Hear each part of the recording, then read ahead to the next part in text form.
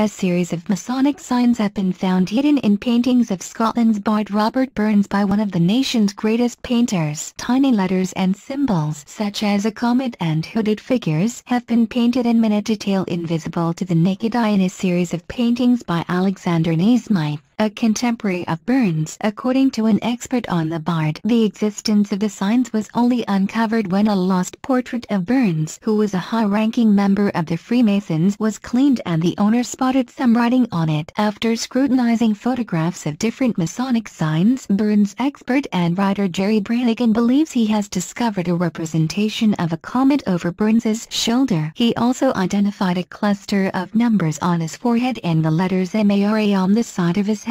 Mr. Brannigan spent 2 years scrutinizing the painting, completed in 1787, and other works by Nasmyth. He believes the tiny marks were deliberately placed as Masonic symbols in the paintings by the artist, who was also a member of the Freemasons. The numbers and letters on the poet's face and head could have been used to indicate Burns' status as a Royal Archmason. The comet could be interpreted as a symbol of the Masonic blazing star. You won't see the letters on such a general photo as you would need to get far closer, Brannigan told. He presented his theory on the Da Vinci Code of paintings for the first time at a conference held by the University of Glasgow Centre for Robert Burns Studies at the Robert Burns Birthplace Museum in Ayr. The lost portrait in which the first marks were discovered was only authenticated as a Nasmyth painting in 2013 after being bought at an auction covered in thick dust. It is believed to be the fourth version of a portrait which was painted by Nasmyth. The other versions hanging in the Scottish National Portrait Gallery in Edinburgh, Calvine Grove Art Gallery in Glasgow and the National Portrait Gallery, London. The painting, dubbed the Shaw Burns as it has the word Shaw inscribed on the back of the frame, is currently on display in Dumfries House in Ayrshire on loan from the private owner, who wishes to remain anonymous. Brannigan, who co-authored the book Robert Burns in Edinburgh and helped investigate the painting's identity, said he had been alerted to the symbols after the owner contacted him to say he thought he could see a name on it. He said, "I took lots of photographs of it. Because of the way the painting is painted, with oils and glazes, you can only see some things if the daylight is shining on a particular angle and you can hold the painting to move it about." One of these photographs showed up in area in the background over Burns's shoulder and it turned out to be a representation of a comet. This was a bit of surprise. That led me to look at 2 other photos and I discovered 2 areas on his face, one on his forehead where there are numbers or figures. Then there is another little row again to the side of his forehead at an angle with 4 or 5 letters. He said Halley's Comet was in the sky when Burns was born, a sign said to herald the birth of a great person, but he said it could also be interpreted as a symbol of the Masonic blazing star, one of the most important symbols of Freemasonry. Brannigan also said scrutiny of other photographs revealed 2 areas on Burns's forehead where there appears to be a series of symbols and letters, possibly signifying Burns's status as a Royal Archmason. He said he had uncovered similar mysterious tiny letters and symbols in the other paintings of Burns by Nasmyth which he had examined at the Scottish National Portrait Gallery and Calvine Grove Art Gallery. Brannigan said landscape paintings by Nasmyth also contain possible Masonic symbols, including a tiny shadowy figure which can be seen in a view of Edinburgh from the west, which could represent a hooded monk standing in a darkened entrance, an allusion to the Knights Templar. It is known Burns visited the village of Rosslyn with Alexander Nasmyth. Nearby is Rosslyn Chapel, which gained worldwide attention for its supposed links with the Knights Templar and Freemasonry after the publication of Dan Brown's hit novel The Da Vinci Code. Brannigan said they would have been very aware of Rosslyn Chapel and its connections with Freemasonry. It is more than likely that Nasmyth and Burns would have visited Rosslyn Chapel together. This is a bit like the Da Vinci Code for paintings, the same kind of mysterious signs and emblems that run through everything. There is a Masonic saying of hidden in plain sight. It is very true, as things are kind of hidden right in front of you. Some of these letters are only 1 millimeter high. They would be done with the strongest magnifying glass he could get and a brush with 1 hair. He added, "I sometimes wonder why Nasmyth would do all this. It is all very well putting a mark on the painting to identify it in case copies come along. I think sometimes he is just putting so much detail into paintings that he is just doing it for a bit of fun. Nothing is there by accident." Imogen Gibbon, chief curator and deputy director of the Scottish National Portrait Gallery in Edinburgh, said Brannigan had examined the portrait of Burns in the gallery as part of his research, using high-resolution photography to look for marks not visible to the naked eye. She added, "It's always fascinating to broaden our knowledge of the works in our collection and open up different areas of research. So we'll be interested to hear how the photographs might support his theories."